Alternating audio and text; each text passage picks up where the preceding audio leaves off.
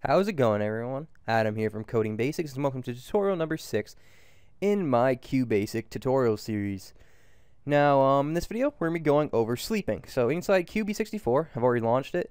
I've created this file called sleep.boss. And yeah, let's just get started. What is sleeping? It's pausing your program for an allotted amount of time. And why would you want to do this? Well, just say you're printing out a series of messages. You might want to print one out, then pause your program before printing out the next message. You know, if you print out 3 messages right in a row, the user could get overwhelmed by text. They could get lost where they are, like, you know, which line they were on. So those pause gives the reader time to read one line before you send them a next one. So I'm just going to first print out. Okay, there. I'm going to first print out 3 messages. So, hello world. And then we're going to print out I am Adam. And then finally print out and I am 19. So there we go. That's our program right now. Let's save it and let's run it. So we get these 3 messages printed out, but it's like all at once. Now this isn't going to be too overwhelming obviously to someone, but if they were longer strings, then it could get a little bit more overwhelming, a lot more to read.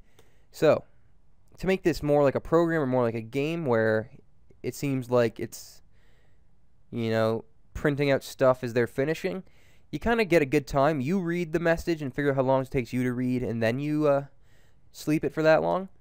But what I'm going to do is I'm going to put pauses after hello world and then I am Adam. We don't have to put one after print, obviously, because there's nothing following that. So to sleep, we start the line by typing sleep, all capital letters.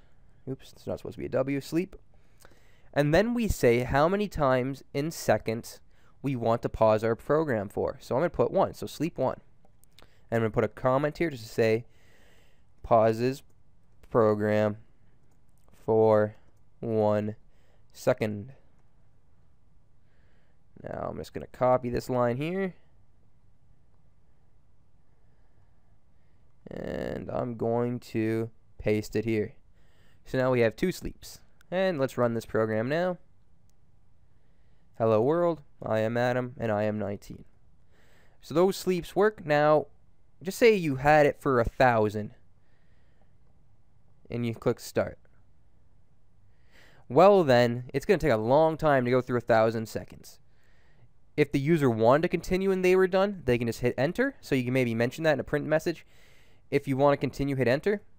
So when I hit enter there, it printed out the next line, it continued on, and then in 1 second it printed out the and I am 19 message again. So that is how we sleep a program. Thank you guys for watching this video. Remember to leave a comment on this video, like this video, and subscribe. And I will see you next time.